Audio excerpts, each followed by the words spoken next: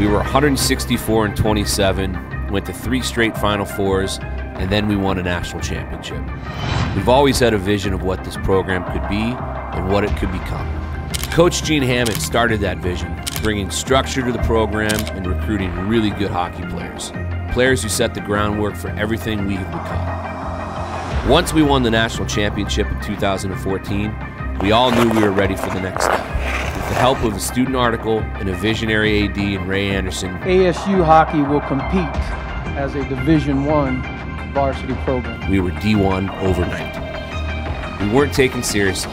No one thought we could have success at Arizona State. No one thought the club coach building a program out of a club rink could win anything.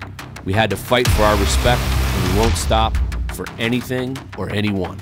That's why we say, be the tradition.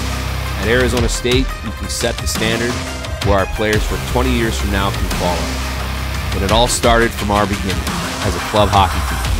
It all goes back to this jersey, Oceanside Ice Arena, and we're going to honor the players, the coaches, and the staff that came before us.